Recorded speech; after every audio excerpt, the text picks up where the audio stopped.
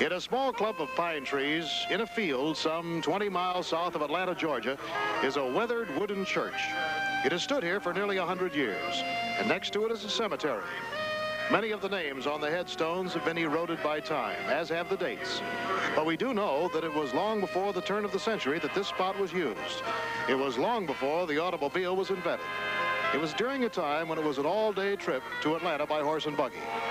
And yet, ironically, just a few yards from the front door of this abandoned church is the high bank west turn of the Atlanta International Raceway, one of the nation's super speedways, and where today the 10th annual Atlanta 500 will be staged at speeds in excess of 150 miles an hour.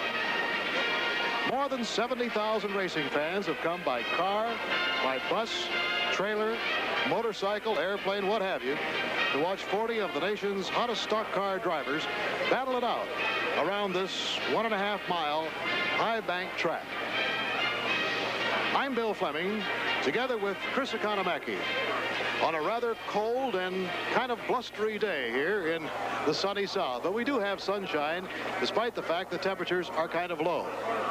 This particular race is noteworthy because it marks the debut, competitively, of the Ford Talladega and the Mercury spoiler cars.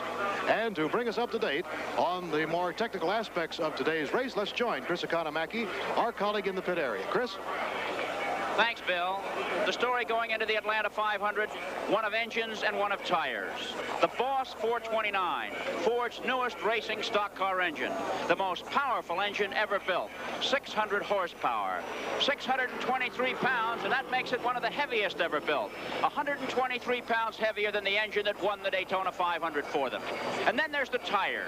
The track record has been broken, thanks to soft tires. And now we find that the pole winner, David Pearson, along with Buddy Baker, Bobby Isaac, and Swede Savage have got tires on that are going to wear out very rapidly. And they have an option.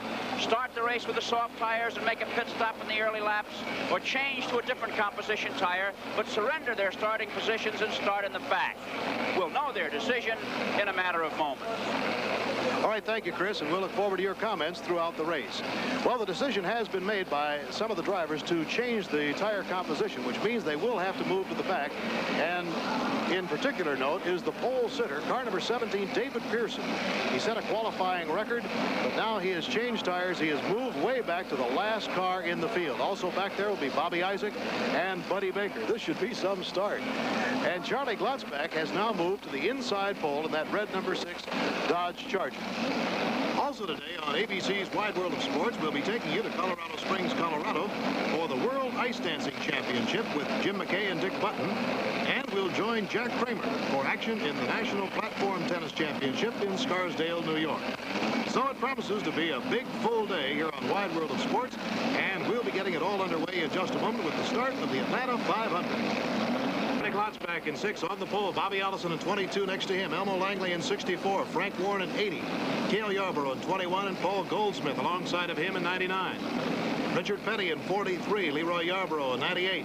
James Hilton in 48. Buddy Arrington in 67. And then as we move way back at 37th spot is Buddy Baker and Bobby Isaac, and then Swede Savage and David Pearson. In addition to the fact that we have 40 cars of racing caliber on the track and a pace car, we also have a camera car. And in that car is our colleague Chris Economaki, who is going to be calling the start of this race from the camera car. And I think you'll get a kick out of it if you can hear it above the din. And there's the camera car, so let's go down to Chris Economaki. Chris? Right you are, Bill. This is going to be an unusual start with 4 of the fastest cars. Number 17, David Pearson. Number 13, Swede Savage. Number 71, Bobby Isaac. And number 3, the fastest qualifier of them all, Buddy Baker, starting at the tail end. We're going into the steeply banked turn number 3 as the drivers are pressing their throttles to the floor, coming down for the start of this Atlanta 500. They're starting to pull away. Our car is going now 85 miles an hour, and the field is pulling away from us as the green flag is now being waved on the race. All right, very good, Chris. Great start, and Charlie Glotzback sings into that first turn. Allison right behind him, and all the cars make it safely through that number 1 turn, and they head down the backstretch with Glotzback in the lead and Allison right behind, and Cale Yarborough moving up into the number 3 spot. And also Also flying very fast is Buddy Baker in car 3 and David Pearson in 17. They've also moved at least 10 or 11 cars out of the way as they come around to the end of the first lap. And flashing by the grandstand here is Charlie Glotzback in the lead, Allison behind him, and Cale Yarborough closing in on Allison. David Pearson is now in 23rd, and Buddy Baker's ahead of him. Baker setting the qualifying record after Pearson had set it earlier at 156 plus. He came back at 158. And the speeds are tremendous here as we move into the conclusion of lap number 2. There's Cale Yarborough just alongside of Bobby Allison. And Yarborough gets through to take second place, chasing Charlie Glotzback. So Allison has dropped back to third. Cale Yarborough has second place. And at the end of the second lap, Baker has moved up, as has David Pearson and Bobby Isaac. And now Cale moves in on Glotzback down the middle of the backstretch. And Yarborough takes the lead after 2.5 laps. He started in the number 5 spot on the inside pole in row number 3. NASCAR's all-time leading money winner, Cale Yarborough, driving the new Mercury spoiler, has taken the lead from Glotzback. Goldsmith is right behind Glotzback. Allison is now running in the number 5 spot. And Leroy Yarborough has moved up into the top 6. And now Buddy Baker has moved up into the number 9 spot. There's Glotzback running second, but he is dropping just a little bit on each lap to Cale Yarborough, who is really flying here. Glotzback, and there's Goldsmith.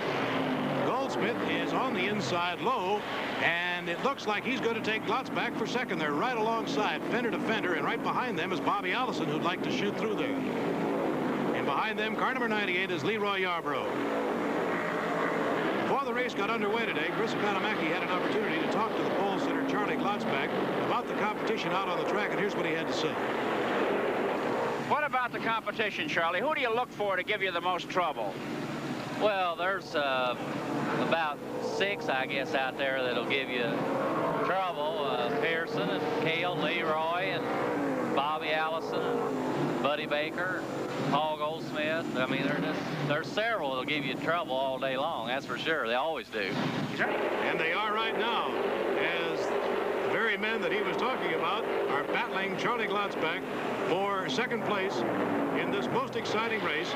Chris, I don't know whether you've gotten the timing on the early laps, but they are really blazing. It's the fastest race we've ever seen here. Cale is streaking, but Buddy Baker back at number 3 is turning an even faster lap time, trying to catch up.